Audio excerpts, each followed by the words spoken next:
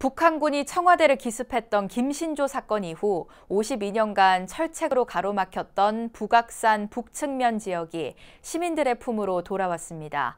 반세기 동안 잠들어 있던 우리 문화유산들을 산책로 곳곳에서 볼 수 있다고 하는데요. 첫 소식 박준상 기자가 취재했습니다.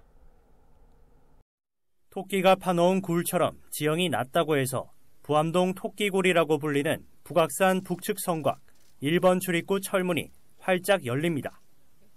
북한의 무장공비가 청와대를 습격한 이른바 김신조 사건 이후 52년 만에 시민들의 품으로 돌아온 북악산 북측 지역.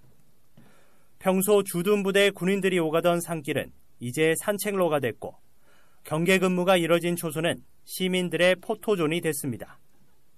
지난 1일부터 개방된 1780m의 1단계 구간은 북악 스카이웨이에서 한양 도성으로 이어지는 녹지 구간입니다.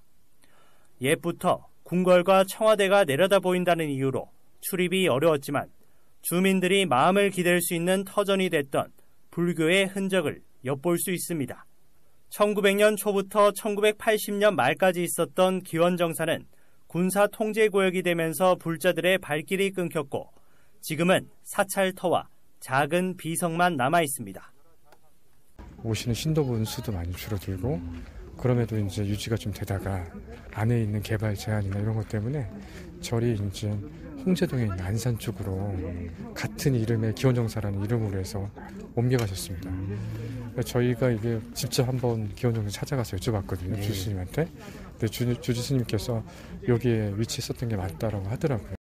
특히 오는 2022년 개방이 예정된 2단계 남측 구간엔 신라 진평왕 당시 나홍 스님이 창건한 법흥사터와 마의 열의 입상이 있어 기대를 모으고 있습니다. 법흥사는 광복 후 청호 스님이 절터를 중축해 사용했지만 1968년 김신조 사건 이후 출입이 제한되면서 지금은 주춧돌만 남았습니다.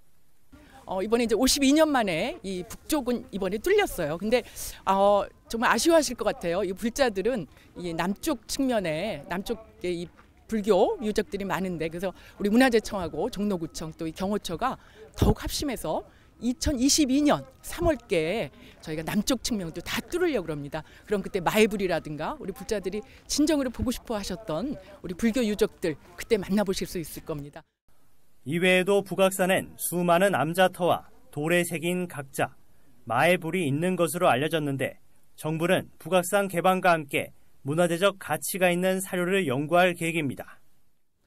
52년간 굳게 잠겨있던 북악산 북측 철문을 지나 시민들은 새로운 문화재의 보고를 만나게 됐습니다. 북악산에서 BBS뉴스 박준상입니다.